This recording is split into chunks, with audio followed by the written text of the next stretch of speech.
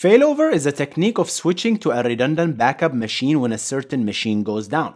This is a very common implementation for achieving high availability, and it is often mixed with the different load balancing techniques such as layer 4 and layer 7 load balancing. In this video, I want to go through the following. I want to talk about what is a failover, right? What exactly is that failover from a very high level perspective, just talking about it. Then I'm gonna go through some details that are very necessary to understand how failover works, right? So I'm gonna talk about ARP. What is ARP? We made a video about ARP, but I want to just glance over the idea of ARP, really, address resolution protocol that is. And then we're going to talk about very important concept for failover, which is the virtual IP address, okay? VIP, okay?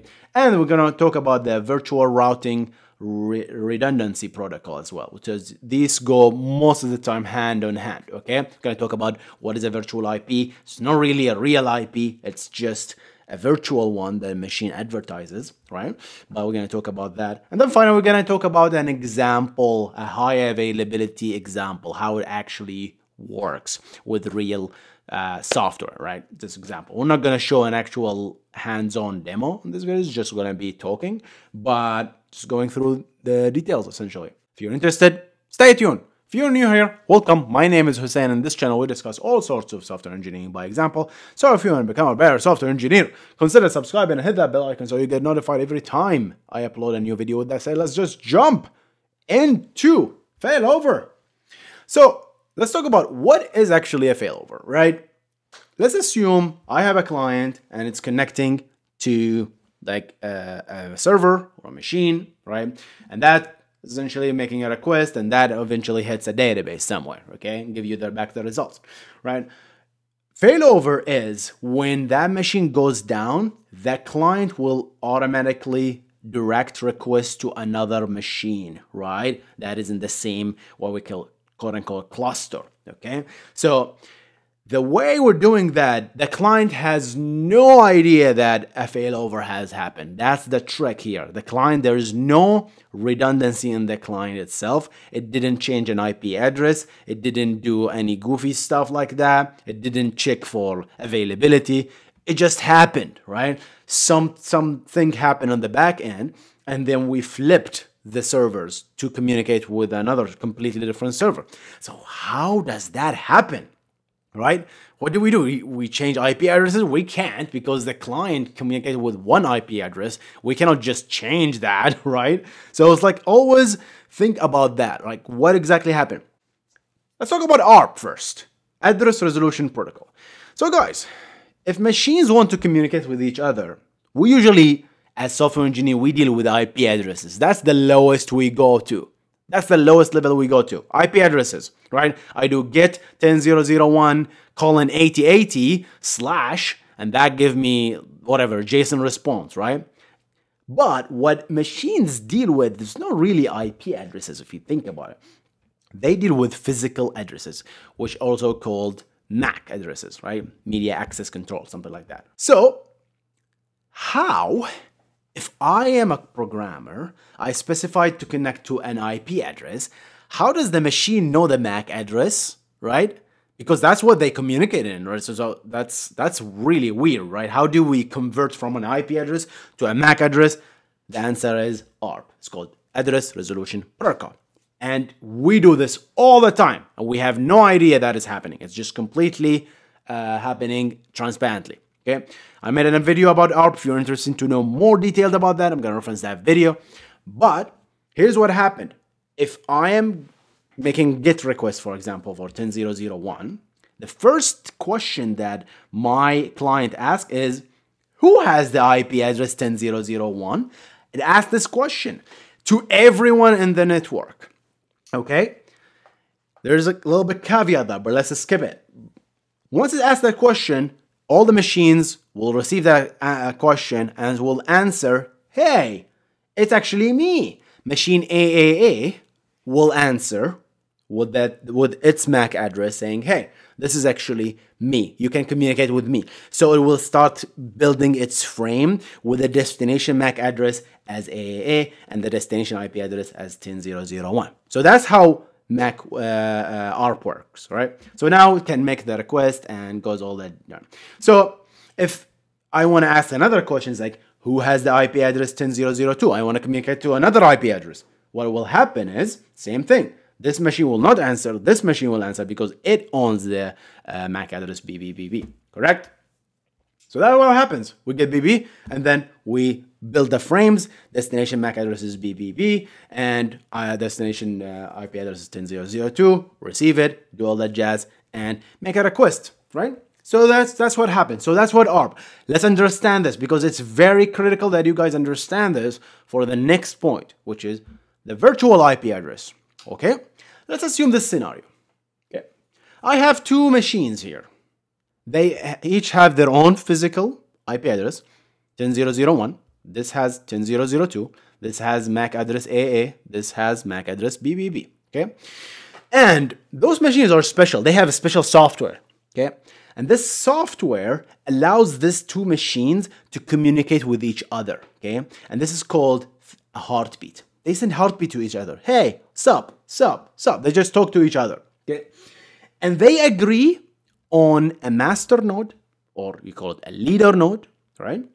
Or a main node. And they agree also who are the backup nodes, right? Once they do that, they also agree on a single virtual IP address that doesn't really exist in the real world. It's just they agree between each other. Okay, you put in the configuration that, hey, I want you to have a virtual IP address of 10.0.0.100 and I want you to have a 10.0.0.100. It's like, oh, Hussein, that's bad idea. I configured IP addresses back in the 90s and you get conflict IP address. Nope, you don't. And I'm going to tell you how. Because there is no two machines with the same virtual IP address in this case. There's only one. Those guys communicate and they say, okay, you're the master node. I'm going to be the backup. You answer the requests for this IP address, this virtual IP address. Because it's just an ARP request, guys. It's all software. It's not magic. Right? Because now what will happen is this virtual IP suddenly appeared in existence all of a sudden. Okay. Now, if the client asks a question, who has the IP address 10.0.0.100? It's gonna ask everybody in the network, and guess what? It's gonna get this guy gonna get the question. This guy's gonna get the question. This guy is smart enough, says, okay, yeah, I do have the 10.0.0.100, but I am not the master node for this virtual IP address. There is someone else. I'm not going to tell you anything. So I'm just going to drop that question. This guy receives that question and says, yep, I am the main. I'm your main. And it's going to respond with machine AAA. And once I do that, I'm going to put the destination MAC address as AAA. I'm going to put the destination virtual IP address or IP address as 10.0.0.100, and I'm going to send that over. And then you just funnel the request to anything on the backend. That could be Node.js, that could be Nginx, that could be HA proxy, Caddy, anything really, right? But that's the trick, is just at the lower level of this low-level protocol, ARP, we played that trick, okay? So let's throw in some monkey wrenches here. Let's assume the master died. I don't know. We unplugged it. It became unresponsive, right? It just died. You unplugged it. Or just become overloaded and CPU overflow, memory, anything, right? Just died. Remember, those guys always send heartbeat to each other. So, hey, what's up? What's up? What's up? What's up? What's up? What's up? That other machine BBB, says, ask his question, hey, what's up? And it didn't get any response. Hey, are you there? Are you there? Yep, it's dead. Call it. Call it. I'm the master now. So it's gonna assume the role of the master node for the IP address 10.0.0.100. Guess what? And it's going to tell the entire network that, hey, by the way, it's now me, right? I'm the OG now, okay? It's going to say that, by the way, 100, 100, it's moi. It's BBB now. It's not AAA, right? And everybody was going to update their ARP tables and all that jazz. And now if I make a request, automatically the request goes there. Here's the deal, guys. That takes fraction of a second, obviously, because you gotta tell people that, hey, AA is dead, it's now me, right? I'm the OG now, don't trust that OG, okay? So then everybody's just gonna talk to each other, and that might take split of a second. So you might, in a high availability, you might still see the clients might still, older clients, stale client, that still think that 100, the 100 has the MAC address of AAA, will still send requests to that, and they will be dead essentially until their ARP table gets updated with a new MAC address. They will essentially forward the request to that other request. So that whole thing, right, is called, the whole protocol that we discussed is called virtual router redundancy protocol. Those guys are acting like a virtual router, because that's how a router works, right, guys? It's a gateway. It's like thinking of a gateway, okay? So that VRRP is what we talked about. There is a group of machines. There are multiple machines. They all share the same VIP, and they talk within each other, and they gossip and agree on a master. Kind of like Zookeeper in a sense, right? But it's a lower level than Zookeeper. And they agree. So say, hey, it's me, it's me, it's me, right? That's the master, that's the backup. And once you do that, that's it. That's called the virtual router redundancy protocol. So that's what the VRRP, and that's what a VIP. So if someone asks you what a virtual IP address is, it's essentially, it's just a fictitious thing that machines advertise as an answer to ARP requests, right? That's why you have to understand ARP requests. ARP requests is very network specific, but software engineers, you guys really need to understand this stuff, right? Let's take an example, a real life high availability examples. Let's describe what we have here. There's a lot of garbage. There are a bunch of machines. There is a load balancer. There is our back-end service, and there is a database, okay? And you can just basically, you can do a primary, secondary database if you like. I just have the one. But here's what, let's talk about. This is a Postgres database. These guys are Docker containers, for example, or could be like different machines, or it could be in the same machine. Who cares? They're the same machine spinning different ports, different applications. We have done that in this channel so many times. So I'm gonna reference the video here if you're interested. So you spin up a Node.js. I don't know, they serve employees REST endpoint, right? If you're still doing REST, right? And there is an load balancer, could be HA proxy, could be Nginx, could be Caddy, could be Hitch, anything, right? Could be Envoy, could be Linkerd. What happened here is this is HA proxy, for example, right? Could be anything else. And that, let's say this is a layer 7 load balancer, okay? It acts because it knows that it wants to look at the content and makes decisions based on the headers and URLs and maybe route requests and maybe load balances different algorithm based on that, okay? So it looks at that stuff. And you have another software installed called Keep Alive. That's one of the softwares that, can you say softwares? I don't think that's a word, okay? That's one of the software that allow you to do high availability and supports this thing we talked about, the VRRP, which is the Virtual Router Redundancy Protocol, okay? This is software that supports the VRRP. And you give it a group of machines and you give it the same VIP, which is the virtual IP address, and it just does its job. It will give you one master virtual IP address, and you share this virtual IP with people, to the public. You put it as a DNS-A record, and people will connect to DNS, will connect to the virtual IP, will hit that. Keep Alive will decide who is the master based on an answer to an ARP call, and will give you the MAC address, communicate with that. Once you do that, the load balancer will take over, take that request, and then follow on it. Let's take an example. I'm making a GET request. Employees, look at that. Look what happened. I'm going to do it again. So we hit this one. So we hit that, right? The keep alive. That decide this is the master. This is the secondary node. It's exactly the same software. Copy and paste, different machine. So HA proxy, the same configuration. This guy communicate with these guys. This guy communicate with these guys. But this guy is the active. What does that mean? Active. This is like a more like an active passive. Another configuration called active passive. Right? There's another configuration called active, which we can talk about in another video. But active passive is, this is the active, this is the passive. All the request comes to this guy first.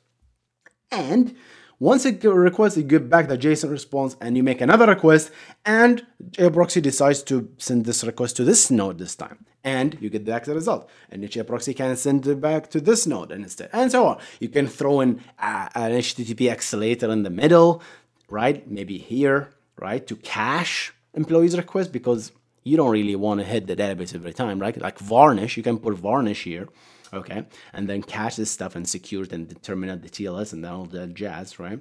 And then that's how it works basically, right? Let's throw in a monkey wrench.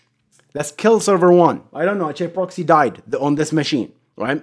What will happen? Keep alive. It's gonna keep us alive. Keep alive. What it will do? It will make machine 2 as active, machine 2 as the master, and it will start responding to ARP request and will start broadcasting its MAC address to the internal network. And then machines, when a client connect now, what will happen is this machine will take over. And as you can see, right? So this is very simple thing, right? So that's an example of a basic high availability system using failover, right? Summary. So what did we learn? We learned what a failover is. It's basically if a machine goes down, another machine takes over. This is the caveat, the client has no idea that the machine went down. It just swizzles, the request will be swizzled automatically to another machine, right? Okay, and that machine could be the load balancer itself. The load balancer can go down. And that's where most production companies do that. They put the failover on the load balancer itself. Okay, so it's like if that load balancer is dead, okay, it will just swizzle to another exact copy of the load balancer. And since this stuff is stateless, and it better be stateless, right? Everything is gonna work magically, right? If you have a stateful application, tough luck, man. We talked about ARP, address resolution and protocol. We talked about how basically it answers to MAC addresses to an IP address. It asks a question, who has this IP address? It's gonna give you a MAC address, and the machine will just use that MAC address and will send frames, right? I'm gonna talk about, check out our OSI model video that we made. It's really critical because you understand these layers, layer 2 and layer 3 and layer 4 and layer 5 and layer 6 and layer 7. You don't care about layer 5 and 6 much. Layer 7, layer 4, maybe layer 2 is the most important layer. To me, at least, as a software engineer. Okay, we're talking about virtual IP, we're talking about virtual redundancy, router, Oracle. I butchered the name, I know, right? And when we talked about also how we have this group of machines, they all agree on a single IP address, which is virtual, doesn't really exist, right? But they all agree on it. And when they agree on it, they also agree who's gonna be the active node, and that active node is gonna respond to ARP requests, and that will allow us to, that's the trick we're playing here. We're playing with an ARP request trick here. And then we talked about a high availability example, right? And we talked about HA proxy videos, guys. We made a course about HA proxy. I'm planning to make a specific dedicated course about HA proxy and keep alive, how you both of them in a production system, right? And hope you enjoyed this video. A little bit shorter. Gonna see you in the next one. You guys stay awesome.